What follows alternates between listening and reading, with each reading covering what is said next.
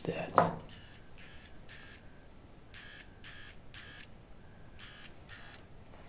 Yeah. Got it. Bye.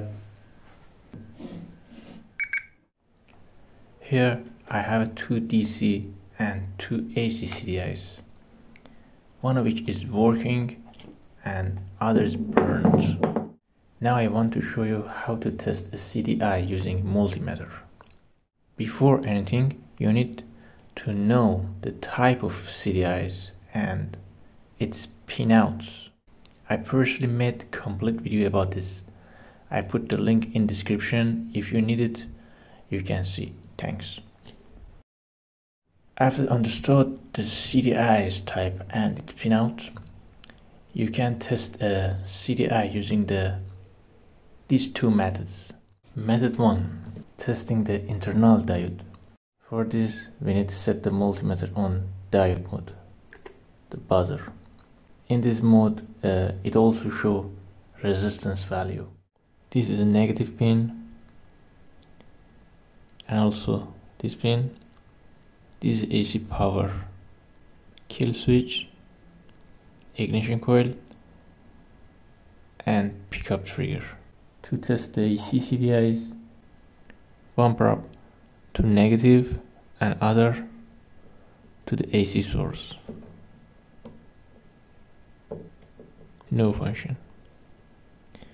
If no value appears, switch the probe.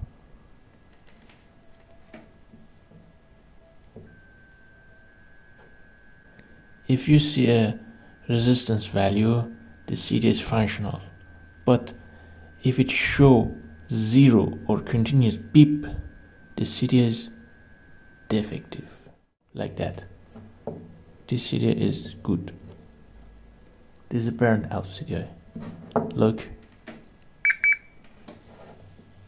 Negative. Continue beep.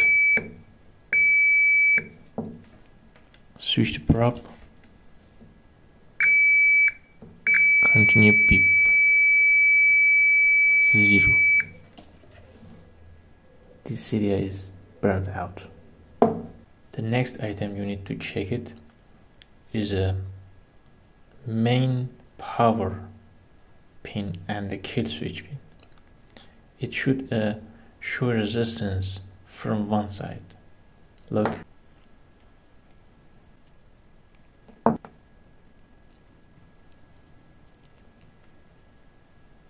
No function.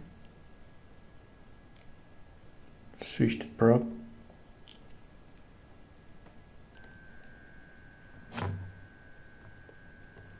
We have a resistance value here. Note that this connection should be one way.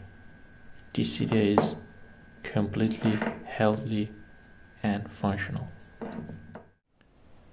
In AC CDI's negative pin, this pin or this pin, also connect to the kill switch pin. It shows a resistance value from one side, only one side. Look, this is a negative and this is a kill switch. No function. Switch the probe and check again. Negative, kill switch. We have a resistance value. You can see. This is a custom CDI that I built myself. It has a two separate outputs for trigger and adjustment.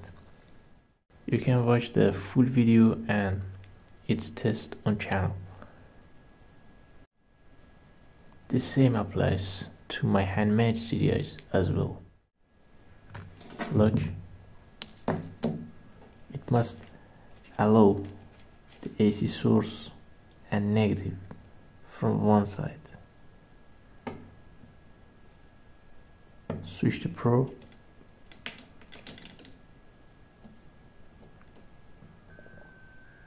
That's it.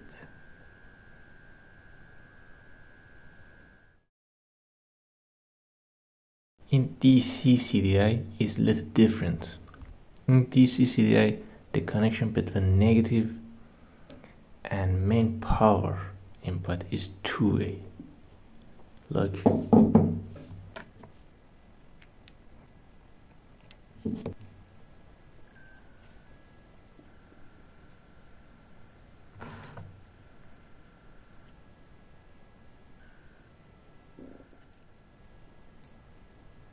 Switch the probe.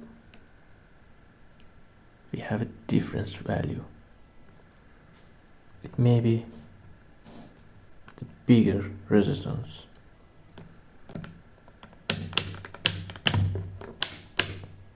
I set the 20 mega ohm and check again. As you can see, we have a resistance value here, 457 mega ohm. Switch the probe. That's it. Also, the negative pin and pickup pins show a resistance value. Look. Set it in diode mode, the buzzer. And check it. We have resistance value. Switch the probe.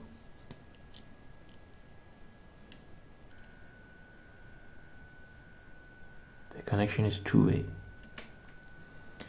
If there is a continuous beep or it shows zero number, this CDI is defective, like this faulty CDI. Look, negative and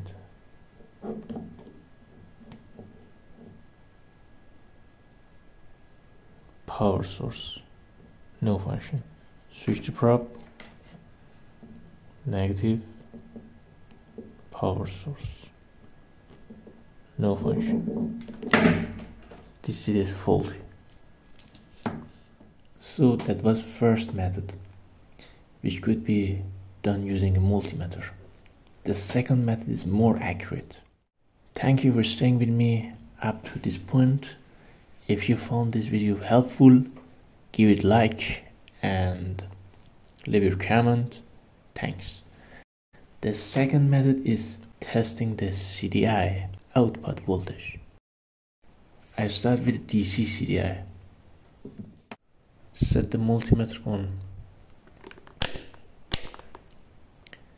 1000 volt DC voltage and take a 12 volt battery. I use a 3 lithium battery in 3. Negative of the CDI and battery with the negative of the multimeter connect together. The positive of the multimeter go to the ignition coil output of CDI. Now when we connect battery positive to the CDI positive, we should see instant voltage here between 50 to 100 volt in DC voltage. Let's see.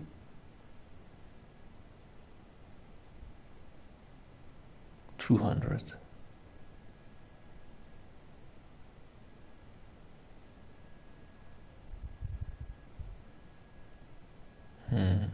As you can see, this CDI is functional and healthy. Let's check the faulty CDI.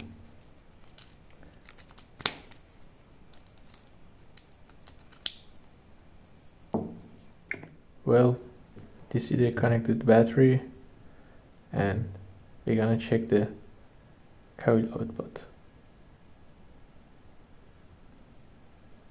We have a number here. It's very low. Set to 200. As you can see, the voltage is very low. If the output voltage is 0 or very low, the CDI is probably faulty. But to be completely sure, you can connect a coil and pickup to it and test for the spark. If you don't know how to do that, I already made a complete video about it. The link in description, you can check it out. Let's move on to AC CDI. This type of CDI is powered by alternative current. I'm using my usual method, a simulation method.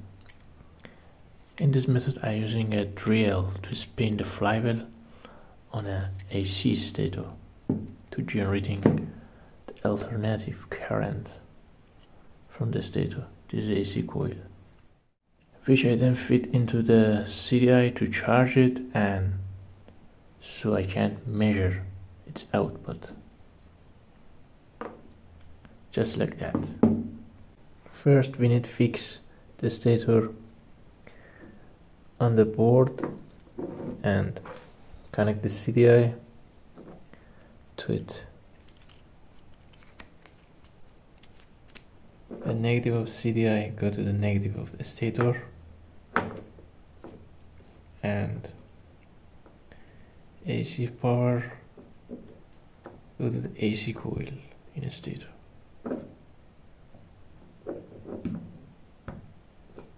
That's it. Now we can measure the ignition coil output when the spin flywheel on a stator with a drill. Set the multimeter on AC voltage 200. Negative probe go to the negative, and positive probe go to the ignition coil output, this way.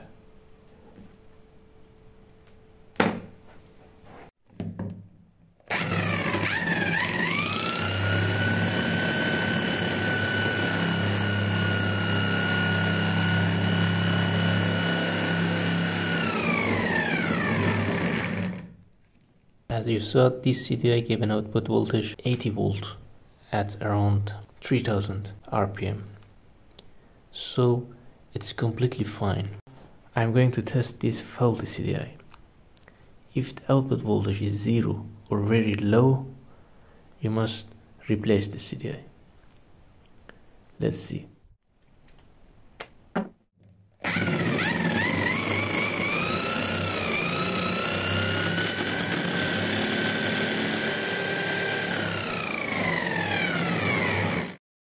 We've reached the end of this video. I hope you found this tutorial helpful. Thank you for staying with me until the end. If you enjoyed the video, be sure to like it and share it with your friends. If you know better methods, feel free to share them in the comments. New videos are on the way, so make sure to subscribe to the channel and hit the bell icon to get notified as soon as a new video is released. Until the next tutorial, goodbye.